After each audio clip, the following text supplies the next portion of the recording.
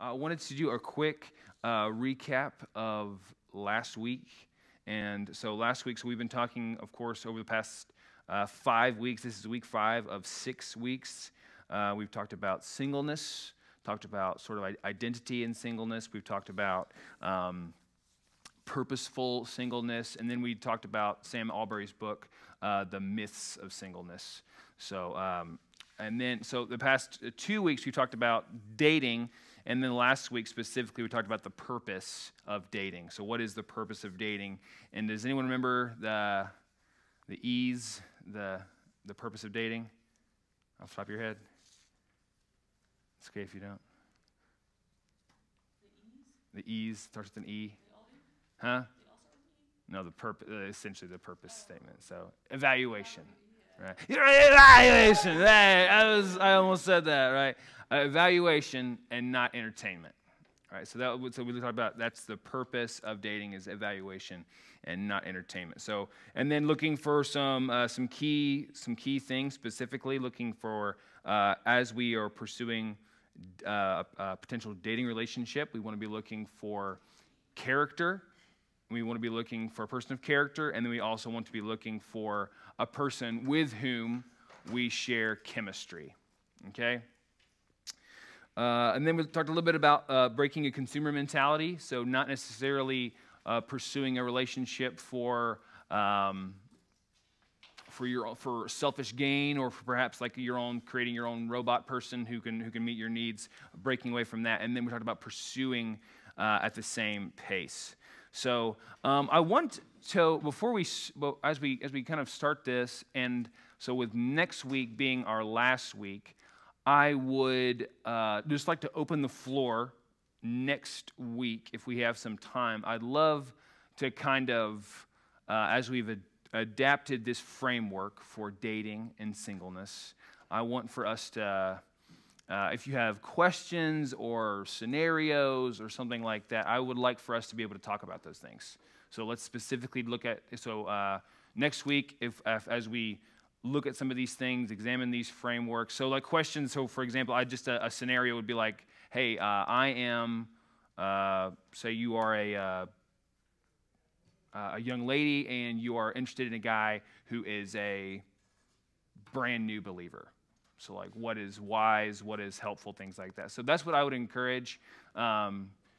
Just let's make this as practical as possible. So let's look at scenarios where we could say, hey, judging from this framework that we've adapted, okay, what are some scenarios in which we could kind of actually look at these things and apply this thing? So what I hope is that we can, once again, this is a lens, kind of a filter for how we can view this idea, how we can view dating, how we can view singleness, okay? So any questions from last week, any follow-up, anything that stuck out, anything that you'd want to discuss before we jump in? Anything at all? All right, okay. Today we're going to look at, last week we examined sort of the who of dating, so who we need to pursue and what that needs to look like. And then this week we're looking specifically at how, okay? What's that process look like? So we looked at person last week, we'll look at process this week. So preparing for this, I was kind of reminded I work at Crossings, as I mentioned. It's a Christian camp. And when I first started working there, my first summer there was in 2010. And at the time, there's different activities that you can participate in and that staff facilitate. And at the time, one of those activities was mountain biking. So for the folks who are I know some of the folks in here they're here now, that is no longer an activity. And I'm getting ready to tell you why. So, so mountain biking, it is kind of, there's really two kinds of people who enjoy that kind of, who kind of mess around with that stuff. So there's like, there's like the bike riders who like, by mountain biking, they mean like a paved path through a park. And that's like, I have a mountain bike that I drive on the road, in this lane, right? And then there's the people that you see on like GoPro commercials, who have like the stabilizer, and they're like, going down the hills at breakneck speeds, certain death scenarios, things like that. So at the time, we had this activity, and it was mountain biking. So during our training week, there was a certain group of us that were like, hey, you guys are going to be the ones leading our mountain biking activity. And so knowing nothing about mountain biking, I said, absolutely, that sounds great. So I, for this particular deal, so the guy was like, hey, we're just going to go out, look at the course, and we'll do the course together. So we did, and I was thinking like, oh, so it'll be like a nice, like we'll just kind of follow the road. I was thinking more like option 1, and it was more of option 2. And so I immediately wreck. Like literally, like we're like, all right, on the trail, boom, and I wreck because there was this like 90-degree turn, and I was like, this is not what I had envisioned. So I began to realize that I had really gotten myself into a really difficult situation here, and so it was just an absolute disaster.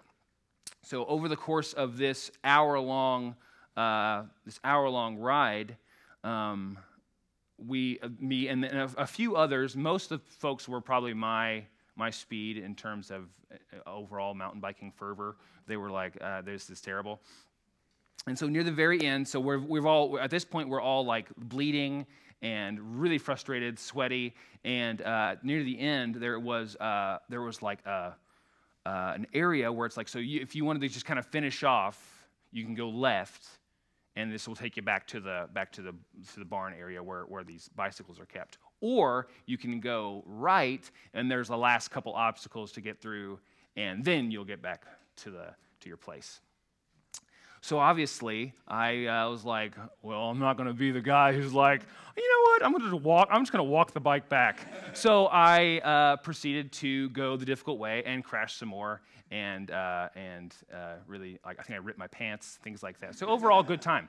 So I say that to say, so there seems to be, in the dating world, there seems to be, so the people who went left, right, they ultimately, we ended up at the same destination, right? So we all got back to where we started from, but the folks who went right were the ones who really ended up showing up bloody and battered and with their pants ripped and just overall just disappointment, okay? So I say that to say that's a lot. There are in the reality of a dating relationship, what the data around us would show is that most people are they desire marriage, they want marriage, and they are pursuing marriage. But the reality is now that people are waiting longer. They're waiting longer to get married, and then they're showing up at their destination kind of battered and bloody and beat up. Does that make sense, right? So that seems to be a pretty common trend in this new dating reality. So it kind of feels like we're kind of forging through the wilderness in this season with really no equipment, no guide, and we're just sort of showing up like dehydrated and bloodied up at the other side, okay? So David Brooks is a columnist for the New York Times, and he wrote an article that was about this very topic, and he said, he said, quote, they hit puberty. So we're speaking about young people entering the dating scene, entering into maturity. They said they hit puberty around 13 and don't get married until they are past 30. That's 2 decades of coupling and uncoupling, hooking up, relationships, and shopping around. This period isn't a transition anymore. It's a sprawling life stage, and nobody knows the rules. So once young people, like there was this idea of you just kind of, the sort of 1930s, kind of like you just kind of, someone's calling on you, that kind of mentality, right? So that used to be a thing. Then there was dating and kind of this idea of going steady. But now the rules of courtship have kind of dissolved, right? There's really no hard and fast rule, and the rules that exist are really constantly changing, all right? So he says, the rules of courtship have dissolved. They've been replaced by ambiguity and uncertainty. Cell phones, social media, and text messages give access to hundreds of quote-unquote friends, and that only increases the fluidity, drama, and anxiety. So the experience of getting to know someone maybe falling in love with them in a dating relationship, that should not be marked by these things. So when you think about your relationships, it's kind of a scary and sad thing to think that a lot of these things nowadays are marked by this fluidity, drama, and anxiety. You know, this is kind of a daunting reality, right? So while we have, that is true, but we know that that's really not what we want. We also know that kind of we can't necessarily divorce ourselves from pain in this process. So to be a part of a human relationship is to, in some ways, to become vulnerable and to and to be hurt in some ways. Like if you are in, and that's just, I know we mentioned this last week, but to be in any sort of relationship is in some way making yourself vulnerable to be hurt, right? So if you are in a relationship with someone for any period of time, it doesn't matter if it's a dating relationship, they will at some degree let you down, okay? However, there is a wise path that avoids what could be called needless pain and then wasted anxiety. So as we kind of navigate through what a biblical definition and a biblical understanding of dating, that's what we're looking for. So we understand there's going to be pain in this process. We live in a broken world, but what we're trying to do is avoid needless pain, wasted anxiety. Does that make sense? You tracking? Does that make sense? Cool. All right. So last week we talked about person to pursue. Now we're going to talk about process of finding that person. So much of the stress that's encountered in the modern dating environment is due to two primary causes. So one is lack of intentionality, and the other would be lack of clarity, right? Everybody's like, heard that, right? So this is I honestly, writing this, I had so many like cringe-worthy memories. But so you've likely encountered either personally or maybe consulted with a group of friends in the process of someone likes you, or they are pursuing someone you know, or something like that. You've probably seen or been a part of this process of people huddling up around a particular person and as they attempt to translate some kind of communication. Right? You laugh because it's true, okay? So perhaps maybe you're probably crowded around a computer screen or a telephone, and you might hear something like, hey, he asked me to hang out. What does that mean? Right? What does this mean? Does he want me to tag along with his friends? Or is this like a romantic thing? Is this like a romantic gesture? Okay? At the same time, guys might be kind of moaning, like, I like this person. I think it might be too formal to ask her out on a date. That just sounds too formal. That sounds too rigid. Might kind of freak her out a little bit, okay? So I think I'll just ask her to hang out, right? But what kind of connotations will she read into this scenario? So there's a lot of ambiguity, right? There's a lot of and you've probably been in these situations yourself. Where like, what is you're consulting? What does this mean? Okay, so I remember a specific situation when I was in college. I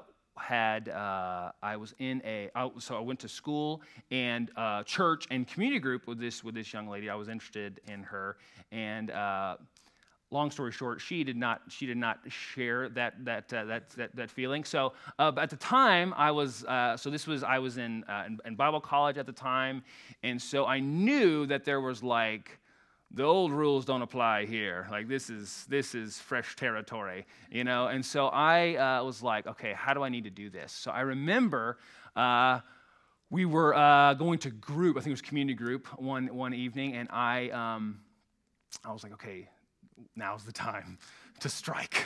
So I think I went with. I was super like, okay, I don't want to be like, hey, let's date.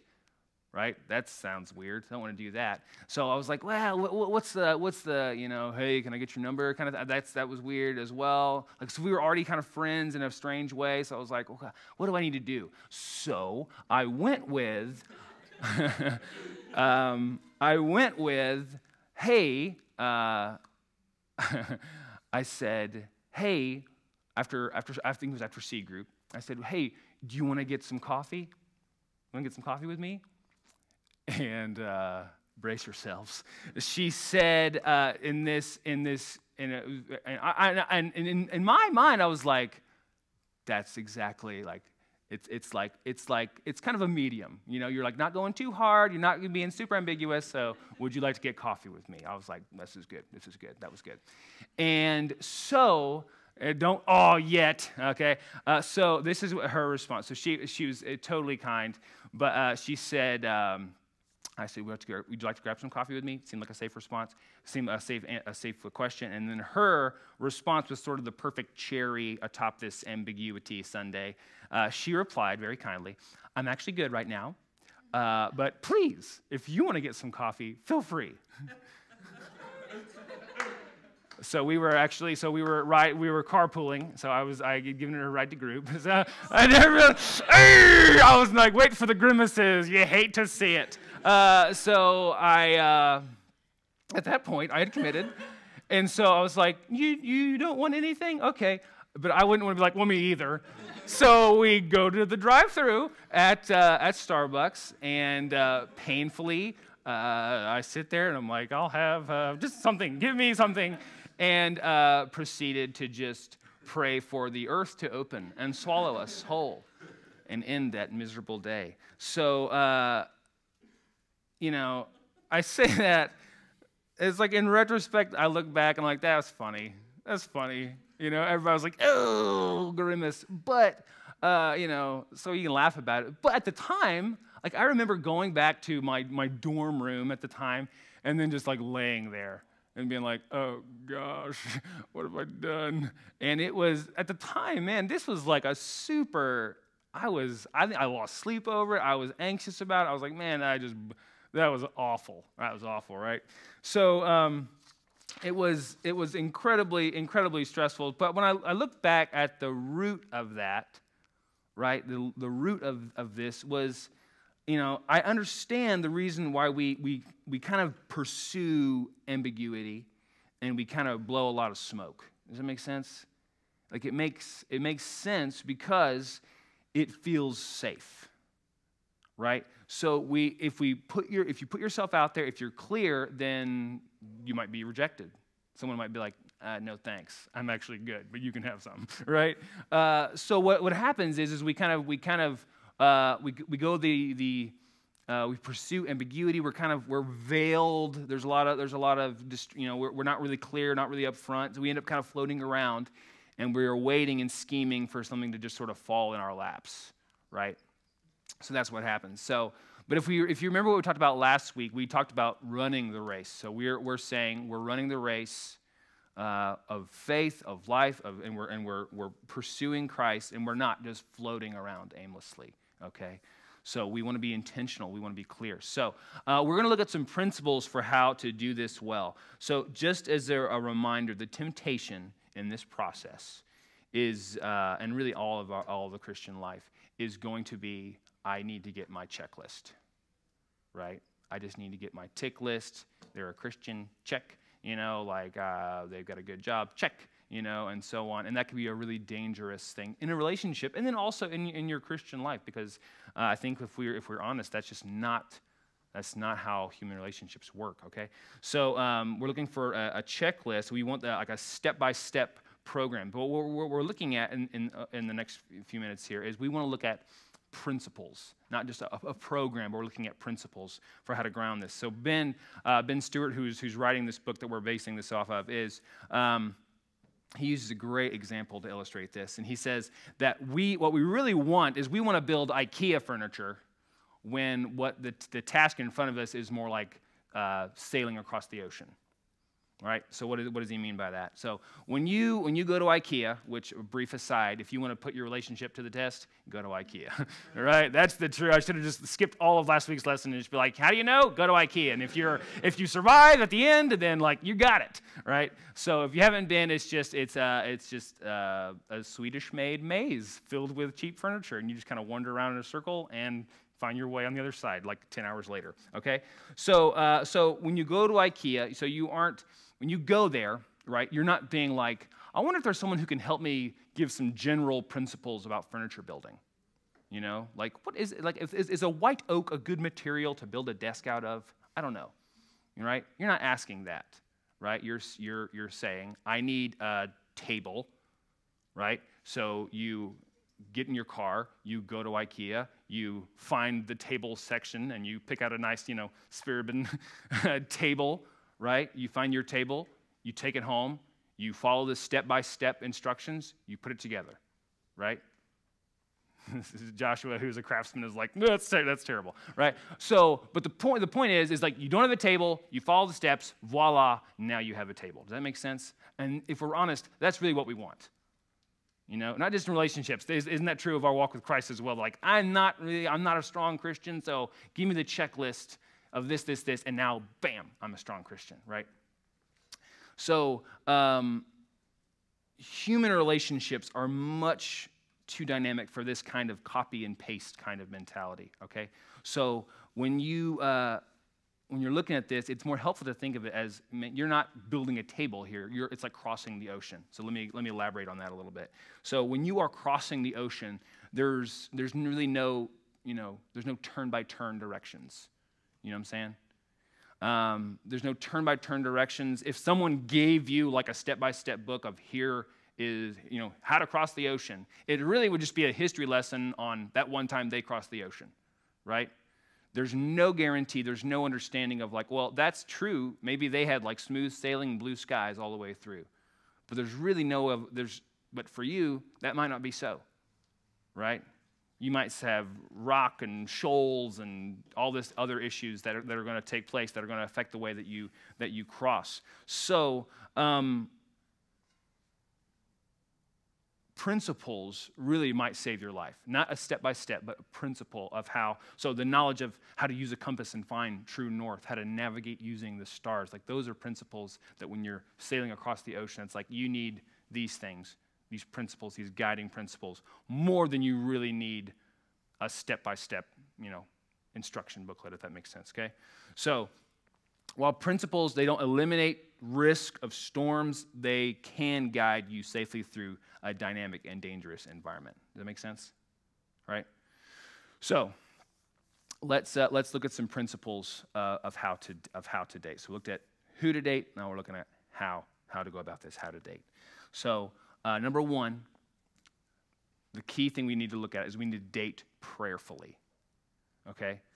You need to pursue a dating relationship prayerfully. Okay? So last week, we talked about dating in the context of a community of believers, and so we talked a little bit afterwards about how if you're in a situation where you're dating in isolation, right? You're dating someone you don't really want your friends to know, you don't want your family to know, right? That's a red flag, right? But to deceive yourself into thinking that God does not know, like God is not mocked, God knows what's going on, right?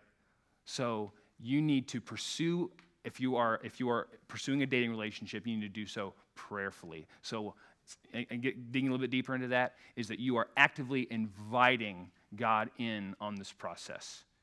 You are actively saying, Lord, give me wisdom, give me what I need. Father, help me to resist temptation. Help me to communicate clearly, right? You need to pursue dating prayerfully. Because, if you're, as we just looked at, a lot of these decisions that we make, some of the reasons that we do the things that we do, we're driven by fear. We're driven by anxiety. And what we do, a beautiful thing about when we pray, is that we are, it says in 1 Peter, we're casting our anxieties on the Lord, So in many ways, what prayer does is it allows us to say, hey, I'm trusting in you, Lord. I'm trusting that you are going to be the one who's going to see this thing through, or you'll guide me somewhere else. So I don't need, therefore, to enter some manipulation mode to fool this and trick this person into liking me. I don't need to do this, right? So that is why I need to rest in him. I don't need to scheme and manipulate. And I would rather be not in a relationship and not in a relationship with another person, but in right relationship with God, than in a meaningless relationship outside of a relationship with God. Does that make sense? Right? So you need to pursue dating prayerfully, inviting God in on the process, because he already knows. That's the thing that's so crazy about this, is where it's not like, all right, okay, I'll show you my hand here, right? God already knows. So be honest, be open, and pursue that process, saying, hey, I'm prayerfully pursuing someone. Okay, that makes sense? Anybody have any questions about that? No? Okay, good. All right, so number 2, we need to date with clarity. Okay, so we want to date prayerfully, and we want to date with clarity. So let's say you're running the race, and you're serving the Lord, you're involved with the ministries of your church, and you kind of come upon somebody, and you're thinking, I'd like to get to know them a little bit better, right? So what do? Well, you need to pursue. This is a good thing, as we looked at. This is a good thing. This isn't a trap or a trick question, right? This person, I'd like to get to know them better, so I'd like to pursue them, and you need to do so with clarity. So Christ followers should be characterized by speaking the truth in love and not by playing manipulative games. All right? You tracking with me? Does that make sense? So one of the things, I don't know if there are any office watchers in here, but thank you, right? So there's a scene, I forget when it is in The Office, but Andy Bernard, this character, Andy Bernard, he is giving, I think, dating advice to, I think it's Kevin or something, one of these guys, and he's saying so Kevin's like, so do I need to say hi to her? He's like, no, don't say hi to her, don't even look at her, So he's like, he's like, okay, so what is that? What should I do next? He's like, yeah, for one, after your date, don't call her, right? Don't talk to her. Let her, So she's like, she's growing endearing, right? So this is a good thing, right? And we laugh at that, but it's like we're not trying to play games, right? As a Christ follower, we're not trying to okay, I'm going to say something, withdraw myself, let them ruminate. It's like, no, we want to be clear, we want to be upfront, we want to be honest, we want to be speaking the truth in love and be characterized by that, okay? Now, listen, so clarity and honesty does not necessarily mean that I am just going all in, all right? So I'm not just dumping everything I'm thinking onto this person. So like we discussed last week, one of the extremes we want to avoid is, hello, my name is such and such, I think we should get married, right? That's generally, I think it works for some people. I think basically that's what Herschel and Tanya did. It worked out well for them. But just in general, I would advise maybe some caution there, right? Okay. So full disclosure is necessary at some point, but not necessarily at this point. But you should definitely try to avoid ambiguity, right? You want to avoid uncertainty. So after I talked about this last week, but after I sort of declared my intentions of wanting to date Leah, if you remember, her response was, oh, that's so great. So are we dating? Right? So that's a great example of what not to do, okay? But think about this. So think about the last time you were in a car and then someone said, where are we? Right? Where are we right now? That doesn't necessarily fill you with confidence, does it? Okay, and that's the same is true of a dating relationship. If you are in a context where you're thinking, I'm in a relationship with someone, and I don't know where we are, right? That's a scary place to be. That's not a good place to be, okay? So much of this anguish in modern dating could be alleviated if we could just kind of muster up the courage, be gracious, and kindly tell each other what we're thinking. Wow, so right, isn't that what a revelation that is, okay? So at the root of this issue, what we're often going to find is just a lack of leadership, right? If there's ambiguity, if there's a lot of this stuff going on, then really what you can trace it down to is there's going to be a lack of leadership. And this continues to be a challenge for and a responsibility borne in large part by guys. Just be honest with you. Guys want me to put you on blast, but I kind of do, right? So a lot of this uncertainty, this ambiguity, is because, and not painting in broad strokes here, but in large part, it's because there's a failure of leadership. there's a failure of saying, I'm going to be clear with you. I'm going to just be open and honest and upfront, okay?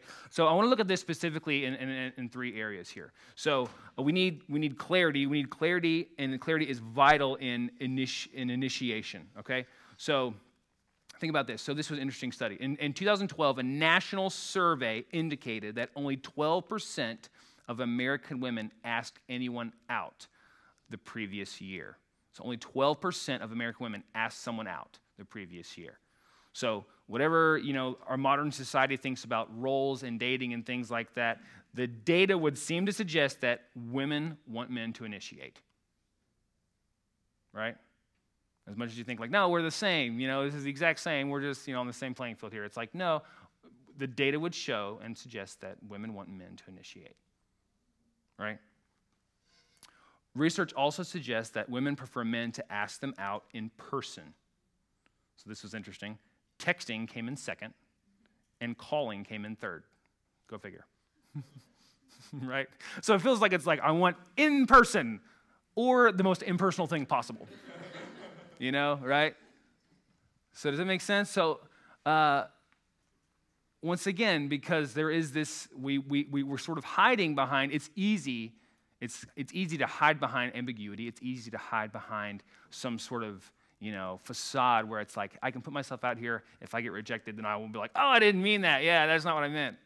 I was texting you. It's hard to convey tone, right? So that is, we want to avoid that, right? We want to avoid, so this is something that it's funny to me that the very thing that I feel like guys, once again, not exclusively, but I think there's a lot of things that guys are like, I'm afraid I'm making this too formal. And it seems that the data would suggest that what actually is wanted and desired is a little bit more formality, right? Does that make sense? So the very thing that we're trying to run from and get away from is the very thing that is felt like it's needed, Any questions about that so far? No? Okay, good. Okay, so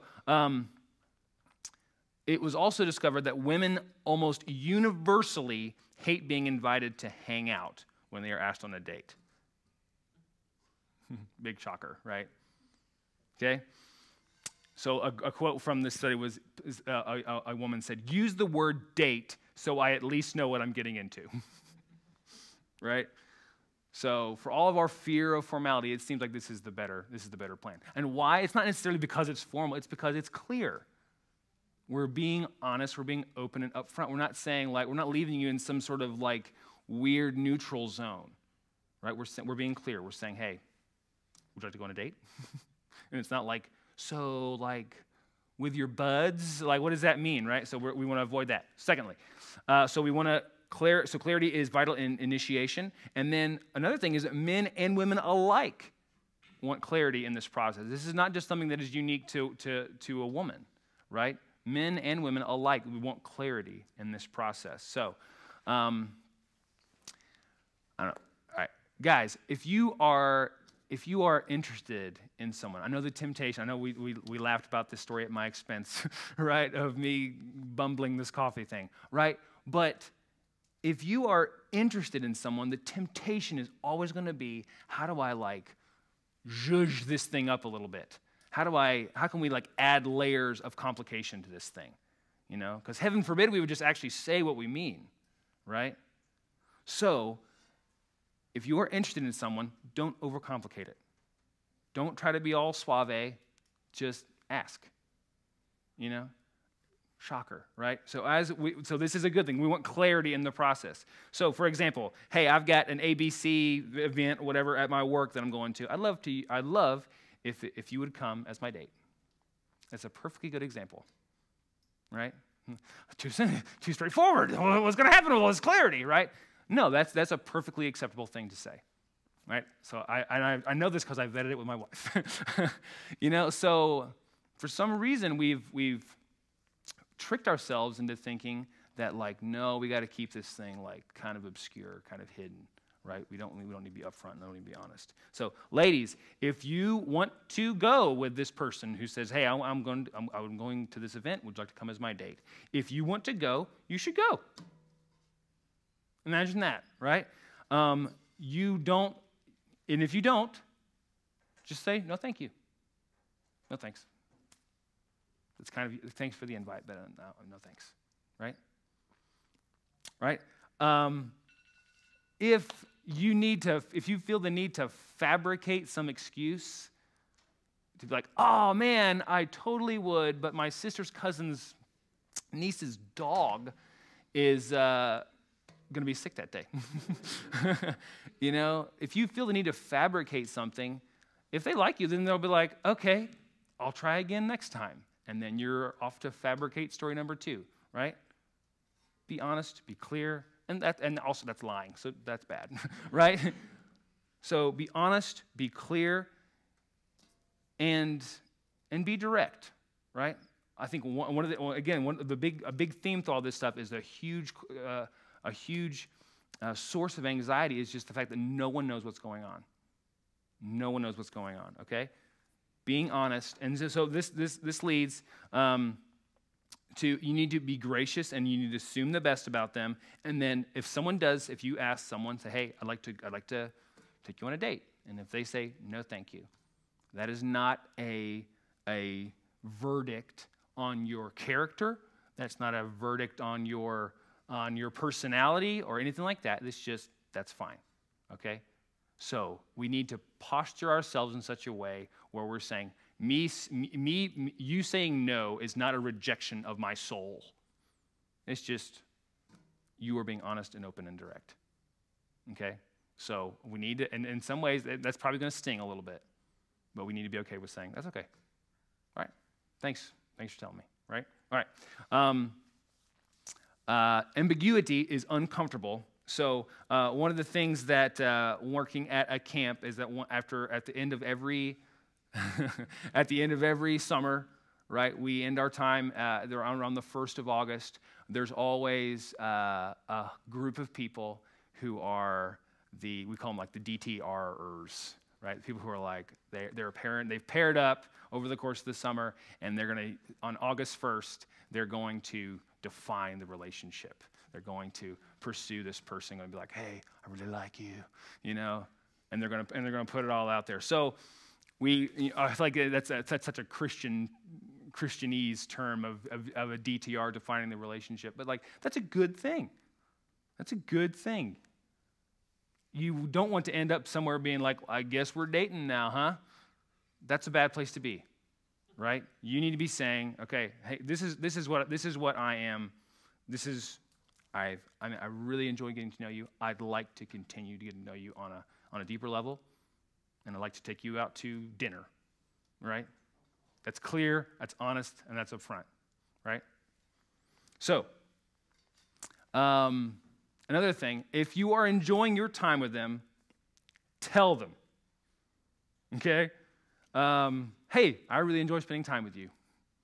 Another huge issue is that over the course of a dating relationship, there's this strange thing of like, okay, well, I'm gonna go nose blind to these things.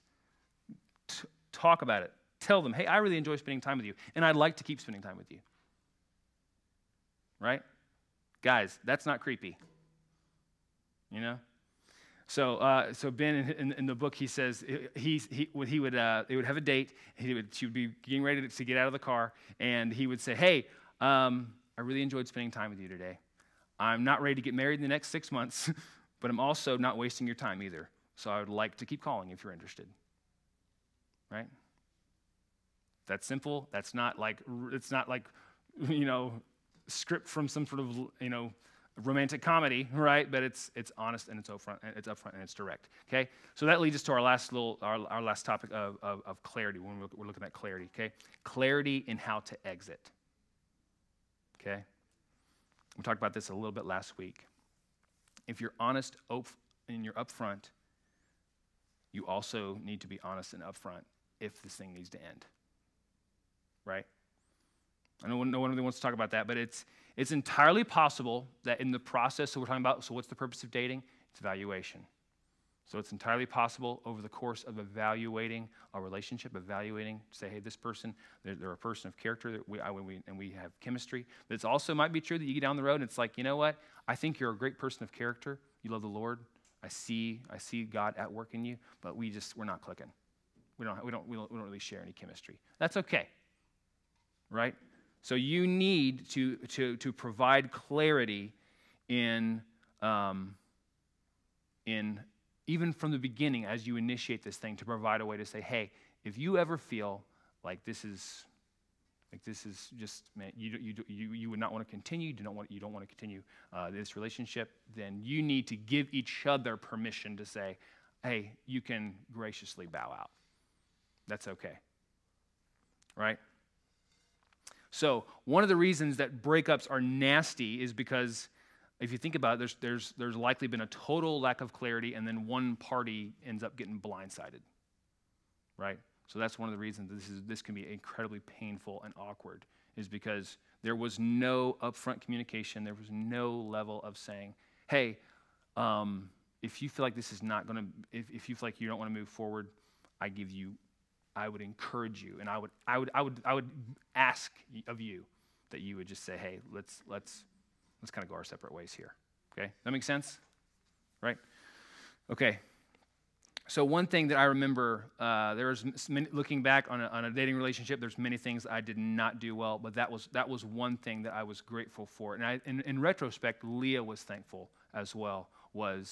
I told her from the beginning, hey, I think in my bumbling way, I think that dating, the end goal of dating should be marriage. And if you ever feel in this process like you could not marry me, or if I ever feel like I could not marry you, then I'll tell you. Right? Maybe you think, oh, that's kind of morbid, right? But that's honestly, I would rather have that expectation on upfront, right? Because what's the alternative, right? Let's examine the alternative. Is if you're saying, hey, if you're not saying, I'm going to give you an easy out here. You're going to what ultimately is going to end up happening is that you're going to end up staying in a relationship longer than you need to stay, and then one person is probably going to be blindsided. It's going to lead to a lot of pain. It's going to lead to a lot of hurt in a way that could have been avoided if you would just be clear, just be honest and open. Okay. Any questions about that? Okay. All right. Let's look at number 3 here. Okay. So we want to date with. We want to date prayerfully, we want to date with clarity, and we want to date with autonomy. Okay? So what do I mean by that? So many aspects of our life can be divided and kind of be parsed out by really in terms of responsibility and privilege. Does that make sense? Right? So what I mean, like for example, you get your driver's license, right? You get your driver's license. What is that? That is an example of, hey, you are taking on the responsibility of maybe buying a car, by hopefully abiding by the laws of the road, subtweet. But what is the alternative, right? So that's a responsibility, and then the privilege that comes along with that is what? Some independence. You go where you want to go. Your mom doesn't have to cart you around everywhere, right? That's good, right? So there's responsibility, and then there's also privileges that come with that, right? So, I mean, even on a more basic level, like you have a job, right? So if you have a job, you have responsibilities. If you have a job where you just get privileges, then let me know where you work, please. No, if you have a job, so that's part of it, right? So part and parcel is that a job is responsibility, but there's also privileges that come with that. So a paycheck, vacation days, things like that, right? So you tracking? Does that make sense? Okay. So while these categories, as we look at responsibility and privilege, these categories are more well-defined, more clear in the context of marriage, right? There's certain responsibilities that are very clear, and there are certain privileges that are clear. Does that make sense? Okay? However, a difficult thing about a dating relationship is that these lines can get super blurry, right? So it can be really confusing to say, okay, so what is my responsibility to you, and what are the privileges that we have in this relationship? Okay? right? So that's something that's going to be, that is a difficult, those are difficult waters to navigate, okay?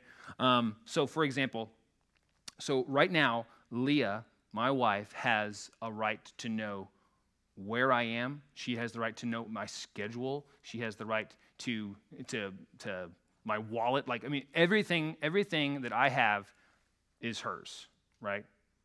So, however, when we were dating, that was not true. Does that make sense? Right? So so now I have the responsibility, even on a spiritual level. So I have some really tangible physical, like I am called to provide for our family on a higher kind of spiritual plane. Is like, man, the Lord is holding me accountable for the welfare of her soul. You know, if you look about this, that if you this is for a husband, I mean, to not care for and love your wife in an understanding way. I think is that 1 Peter? That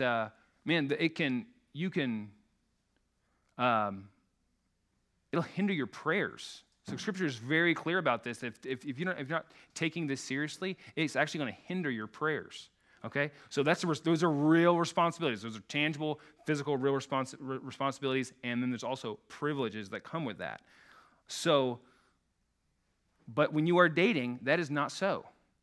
A difficult thing that you're going to encounter, one of the most dangerous things that you are going to encounter in a dating relationship is acting like you're married. Right? Make sense? So, to be in a position, so because you can get really possessive, you know, there can be some really unclear lines of like, so what am I like? How am I responsible for you? What does this look like? Dating someone does not give you unrestricted access to them. Okay? Does that make sense? If you're dating someone and they demand all of your time, your resources, and attention, that is a massive red flag. Okay? So guys, you are called to lead, provide, and protect your wife, not women in general, right? Got it? Ladies, you are called to love, honor, and respect and submit to your husbands, not men in general. Make sense? Okay? So while you are, there's this blurred line between, so you are dating, you are in a relationship, but you have not covenanted together. You are not one flesh. You are still two autonomous people, right? God is not. So on another practical level, so this is something another Bible college thing. So I was a really immature believer when I went to school, and so I had not been in a godly relationship. And so one of the things that was immediately brought to mind was that there seemed to be an expectation amongst like my peers who were ladies is that like I want to date someone who's going to be my spiritual leader, right? Good thing in a husband, right? You want a spiritual leader as your husband, but your boyfriend is not called to be your spiritual leader, right? And guys, that was the one thing I was like, oh my gosh, I need to like turn into John Piper, and I'm 20 years old, right? So that's just don't feel that burden, because honestly, and I'm not trying to be too hard on you here, but like honestly, you're probably going to have a hard enough time carrying and shepherding and looking for your own soul, right? Much less like I'm now responsible as in a dating relationship to shepherd the soul of my girlfriend, right? God has not called you to do that, right? And that needs to be an area of expectation up front where you're another thing that goes along with this is it does benefit you to encourage and to acknowledge and to make sure that this is happening.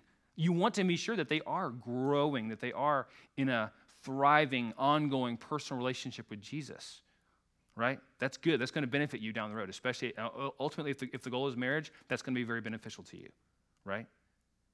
But it is not your responsibility in a dating relationship, right? Okay.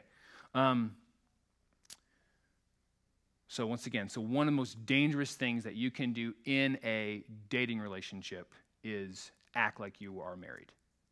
On a physical plane, on a spiritual plane, on an emotional plane, there needs to be distinct boundaries. There needs to be distinct understanding of, no, hey, you don't get to like call my schedule. You know, that's just not a thing that's not a healthy place to be, right? There needs to be healthy boundaries, and there needs to be some understanding of this. No, we are two autonomous people, okay? God is holding us responsible for our individual decisions at this point. We're not making this, this is not a joint bank account, right? If you're not paying their cell phone bill, you probably shouldn't be held accountable for their spiritual well-being as well, okay? Make sense?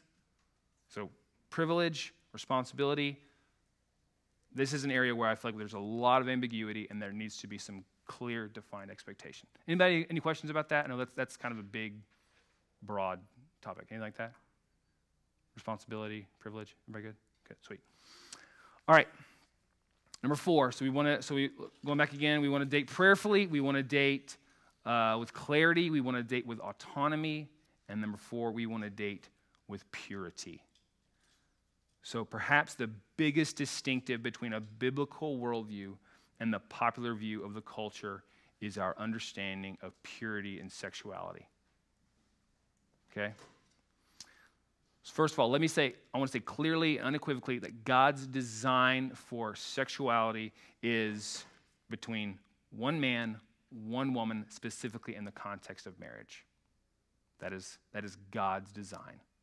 And whenever we operate outside of God's design, it's always going to lead to pain. It's always going to lead to brokenness, okay? And that's always going to be so. There's no exceptions to that, okay? All right, so our culture is going to bombard us with messages so on one side, they're going to say sex is just a physical act. This is just a physical act. It's no more sacred than eating a meal, right? This is just you are hungry and therefore you eat. There's nothing more to it, okay? So in that line of thinking, so if you're depriving yourself of it, if it's just a physical act, it's preposterous. It doesn't make any sense. If you saw someone who's like, I haven't eaten in years, you're like, well, you're dead, you know? You know? So the culture's view of this is just saying, hey, why would you deprive yourself of this? This is a physical need, okay? So they're saying, not a big deal, just a physical impulse, not a problem. Simultaneously, being no big deal, the culture, the message the culture gives us is also that your sexual expression is the pinnacle of your identity. Right? Your sexual expression is the pinnacle of your identity as a human being. So if you are not expressing yourself sexually, are you even living? Right? You see this, like, one of the biggest things as we look at biblical singleness is that there seems to be this mentality of like, you can't ask someone to be single and not be involved in a sexual relationship. That's just too much. You can't do it. Right? And man, have we missed the boat on that. Man, have we just fundamentally misunderstood this thing, okay? So simultaneously, not a big deal, but yet it's the pinnacle of your identity. It's the pinnacle of you being a human being, okay? So it's no different than eating a bag of chips, and it's the most important thing about you, right? Those are two conflicting messages, but those are both things that are being peddled to us on a day-to-day basis from our culture, okay? So that's what we're not looking at, okay? Scripture, however, paints a different picture. So Paul in 1 Corinthians 6, he talks about sex as becoming one body. So while a physical act, God also created it to be a deeply emotional and spiritual act. And in its proper context, God designed sex to be a bonding agent between a husband and a wife. It's a privilege to be enjoyed in the context of the responsibility of a loving and committed relationship to each other. Right? I forget this. Chris Parrish and I were talking about this, but there was I think it was some sort of, maybe it was the New York Times, or there was some sort of podcast or something like that, where these people were talking about sexual abuse specifically in the context of the college campus, you know? And so a person had this idea, and they said, what if, I think one of the solutions that we need to be pursuing is we need to talk about just a binding agreement. Before you enter into a sexual encounter with someone, you need to have like a signed, agreement where you are, where you are showing there's safety involved. You're showing that there is consent involved, and you're agreeing this in this together, and for safety, and so this is what we should be pursuing. And someone's response was like, I thought that was what marriage was. Right? So in this mad rush to be like, how do we make this thing that's going to be a huge problem? How do we make it safe? How do we do that? If only we knew. And when the reality is God has designed it from the beginning. This is a privilege to be enjoyed within the context of responsibility, the responsibility of a loving, covenanted man and woman, right? So, you can imagine how introducing sex into a evaluation process, how that might distort the process of evaluating whether or not that someone is a good companion for your life. Right? If you're evaluating whether someone will be a good companion for you, and you introduce that into the equation, man, that's going to be difficult. That's going to be a road towards a lot of potential heartbreak, a lot of regret, and honestly, it causes you to not be able to evaluate in a way that you need to, right? So on a spiritual and even a physiological, a bonding is happening, right, in this process. And a dangerous thing is that you do not want to be forming these emotional, spiritual, and physical bonds to someone who will not be your spouse. It distorts your ability to evaluate if this person will be a good friend. It makes you stay longer in relationships that you should not be in, and it makes breakups incredibly painful. Okay? There are a few things more painful than giving a piece of yourself to somebody who is not the right somebody. So be careful, right? Song of Songs, it tells us not to arouse and awaken love until it pleases. Don't go waken this thing up before it's time, right? Put safeguards in place. This is going to be tough, right? This is going to be really hard because the temptation is going to be like, this is not going to happen to me. This is not going to happen to me. Okay? You need to put safeguards in place. It is a good thing to be overly cautious, right? It is a good thing honestly, to even say, I'm not going to be alone with you, right? While we're dating, we're not going to be like hanging out in my bedroom alone, okay? Man, you take heed lest you fall, right? This is something that, honestly, it affects so many. You need to be careful, right? You need to put barriers in place. Be overly zealous, right? Because honestly, you're going to be you'll probably make compromises. So be overly zealous, okay? One of the most kind and gracious things that a friend has ever done to me is that when Lee and I were dating, I was living in a house with a couple other guys, and the guy who owned the house, he said, "Hey man, love Leah, love you. You guys can't be alone together in the house." Right? I didn't really want to hear that. That was a good and kind thing for him to do. Right? It was a good and kind thing for him to say, man, this is going to be a problem. This is going to be a tough area. So I'm just going to go ahead. I'll be the bad guy here and be like, hey, you need to be careful. Okay? Right. So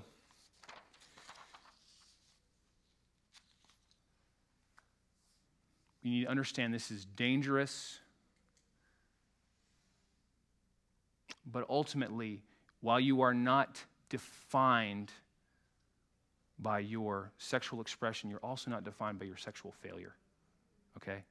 It's really important. I know there are people in this room who've been burnt by this, who maybe you've been hurt, or maybe you've hurt someone else in this way. Please, I want you to know that you are not defined by this, okay? Christ can redeem brokenness. He stands ready to forgive. We are all broken. We need to repent and turn to him, okay? One of my favorite stories about this, Herschel, I think this was Michael, when Michael was just, a young kid. Herschel, and I don't know how he gets this stuff. He's good. But Herschel told him one night, so I think this was, I'm not sure how he set the table for this, but he said, hey, hey, if you, they're getting ready to go to bed, and he told Michael, he said, hey, if you wake up in the middle of the night and you get thirsty, go ahead, just walk down the hall to the bathroom and take your cup and just dip it in the toilet and just get some water. And Michael's like, I can't do that. He's like, well, why not? It's closer. It's easier. The alternative is going all the way down the stairs, going to the kitchen, opening the cabinet, taking a glass of water. Like, that's a lot of work, right? He's like, but Dad, I can't do that because I might, it's not good for me. I might get sick, And the wisdom, is like, yeah, you're right. It's closer, it's more convenient, it's going to be really tempting, but ultimately, man, if you will wait, if you will understand that this is a good gift, then you can say, no, I'm going to wait till tomorrow. I'm going to wait till tomorrow morning. I'm going to wait till the time is right. Okay? There's always a way of obedience. There's always a way of obedience. Okay? All right. So, date with purity. Date and pursue purity. So next up, we'll look at number 5. So we want to date graciously. Okay? So let's say you are attracted to someone and you discover they're interested in you as well. Okay? So now what? A couple options here. Should you, A, activate salesman mode and enter into an extended campaign to persuade someone to fall in love with you? Option A, okay? B, should you transform into some sort of romantic, endlessly creative, Fabio-esque, love interest, right? Or maybe you're going to go to the other end of the spectrum.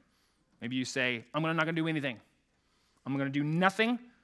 In an attempt to preserve the real me, I'm going to just put forth zero effort, sit here on the couch, and watch TV. And if they say anything, I'm just going to say, hey, this is the real me. Too bad. This is the real me. I'm just going to be totally true to myself, right? So the answer is, of course not. You're not going to do that stuff, right? Hopefully, right? So you're not meant to do these things. You should put forth an effort, okay? You should not take on a whole new persona, whole new responsibilities, okay? Your identity is going to determine your activity. So God has made you in his image. So this process of evaluation, God's made you in his image. He's made you to reflect his goodness and grace to those around you. So what's the goal? How do you date graciously? And the answer is the goal should be to treat someone you date in such a way that regardless of whether or not this dating relationship ends in marriage, that person should be a better person and more like Christ as a result of your influence. Okay? Treat someone in such a way, date in such a way that regardless of the outcome, whether you end in marriage or whether you go your separate ways, that person is going to be a better person, more like Christ as a result of your influence. Okay? This got me. This got me good. Okay? Let's be honest. If you see an ex, you're far more likely to avoid eye contact and then maybe mutter to one of your friends they're the worst, You're way more prone to do that. I have never heard someone be like, man, I grew so much while I dated that person. Didn't work out. Wasn't a good fit. We didn't really jive on some things. But man, I feel like I grew so much. I was always encouraged, always spurred on to godliness whenever we were in a dating relationship. I've never heard that. Right? But shouldn't that be the goal? Especially if you're in Christ, that Man, that's almost laughably unheard of, but shouldn't that be so? Like, I'm entering into a dating relationship, and at the end of the day, I want it to be said, just because you've been in proximity to me and my pursuit of God, it has been a blessing to you. So regardless of the outcome, it is going to be a blessing to you, a blessing to your soul, to have known someone, to have walked alongside them for a short while, and then maybe you parted ways. But that's the goal, okay? If you are leaving a trail of broken hearts and confused people everywhere you go, you need to reevaluate what you're doing, right? You need to aim to bless a person, not just to impress a person. So let that be our goal. As you are pursuing a dating relationship, you're not just trying to look good for someone, you're trying to bless someone. Because ultimately, this person, they are an image bearer just like you. Right? And if you abuse, if in this context, and you sin against that person, you're going to be held accountable to God. Like if someone, I've got a little girl, if someone does something against her, they've got to answer to me. Right? And the same is true of our relationship with Christ. If we're pursuing someone, you're either married to them or they're your sister in Christ. Right? So you need to act accordingly. All right? And move in such a way where you can say, hey, regardless of how this thing ends, I want to bless you, I want to sanctify you, and I want to encourage you and push you towards godliness. Okay? So we want to date graciously. Okay? We talked a little bit about this last week, but we want to date. Number 6, we want to date within community. Proverbs 11:14 says, where there is no guidance, a people falls, but in an abundance of counselors, there is safety. Y'all, romantic feelings can be intoxicating, so it is very dangerous to put yourself in a position where you're making decisions in isolation. And it's an incredibly dangerous thing. You need people in your life who are going to love God, who love you, and who will tell you exactly what they think. Right? And then, because I'm not going to lie to you, the temptation is going to be like and then honestly, this is going to cause you to look at your friends. Do you have the kind of friends who will tell the truth to you? Do you have someone in your life who would say, hey, man, I love you. I love you. That's not a good thing. Just dating this relationship you're in, not good. So do you have someone like that who would tell you the truth, right? Do you have someone who, is there anyone who's even close enough to you to make that call, right? If there's not, there needs to be, right? So dating in the context of a community, okay? All right, and then last of all, we need to date patiently. In 1 Timothy chapter 5, we see the Apostle Paul giving instructions. He's talking about selecting church leaders in the church, right? Elders. And one of the things he says, don't be hasty, right? Don't be hasty. I think it's in verse 22. Don't be hasty. There will be some whose sins will be obvious, and yet there are still others whose sins will follow after. Okay? Same is true in dating. Someone might appear charming, kind, funny, might be, I don't know, super fun to hang out with, yet in time you begin to see some cracks in the veneer. Okay? You want to be patient enough to see how their character handles challenges and trials and different seasons. Okay? So you want to watch them. You want to watch them when things don't go their way. Right? You need to be in a position where you can say, man, hey, this thing did not go well for them. They did not get what they wanted. And man, they responded in such a kind and gracious way. You know? So you need to date patiently. You need to date in such a way where it's like, hey, I know I'm not going to And I'm not going to chase after a ring here. I'm going to be patient. I'm going to wait until I want to see the Lord at work in them. I want to see fruit of the Spirit in their life. I'm going to be patient here, okay? So you want to watch someone they don't get their way. You want to see how they treat people that they aren't trying to date. And man, your respect and admiration and affection for them should grow as time passes, not decrease. You know, this is something that I really see in young women. There are so many young women that I feel like I've seen who are dating a guy who is an absolute doofus. You know, and maybe it's like their love and affection is not growing. You know, maybe it's just leveled off, or maybe it's just taking a nosedive, okay? So while you want to date patiently, you want to take all the time you need, but you also don't want to evaluate forever, right? If you've been dating someone for a year and you're really struggling to see the fruits of the Spirit in them, you're really struggling to see, some growth in them. I'm not trying to write somebody off here, but if you've dated someone for a year and that's the case, man, it may be time to have a difficult conversation.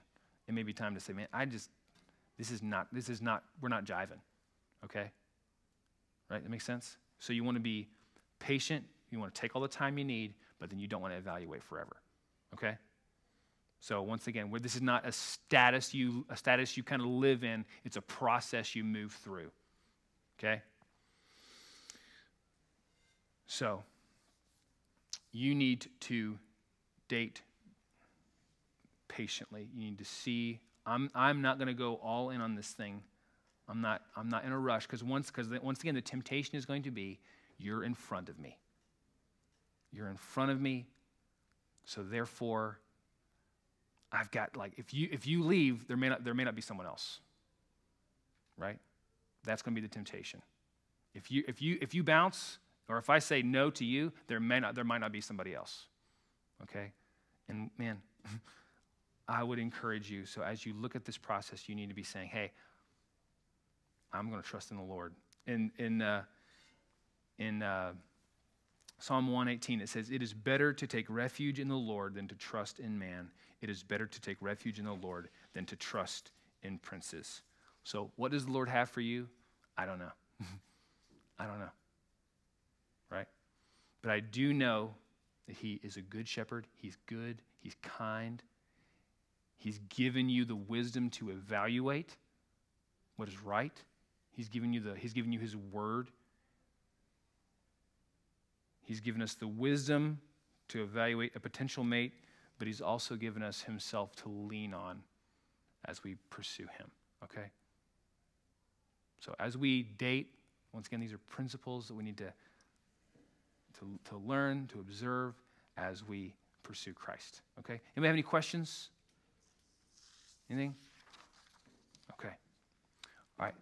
Well, I'm gonna pray real quick, and then we're gonna be dismissed, okay? Father, we love you. Father, we're so thankful that in the midst of a lot of just uncertainty and ambiguity in a lot of ways that we just do not understand the outcome, we don't see the end, we don't see the finish line, Father, we know that we can put our trust in you, we can rest in you, and you will be faithful. So, Father, help us to lean into you, help us to love you. Father, forgive us for the times we've sought other people, we've looked to other people to fulfill us and satisfy us when they could not possibly do that. So, Father, we ask that you would just help us, cause us to seek you, lean into you, and love you, and that you would be so all-satisfying to us that all other relationships would just seem dim in comparison. And that, Father, you've given us discernment, and you've given us good gifts in singleness, and you've given us good gifts in dating and in marriage. So, Father, help us to be good stewards of those things. We pray this in Jesus' name. Amen.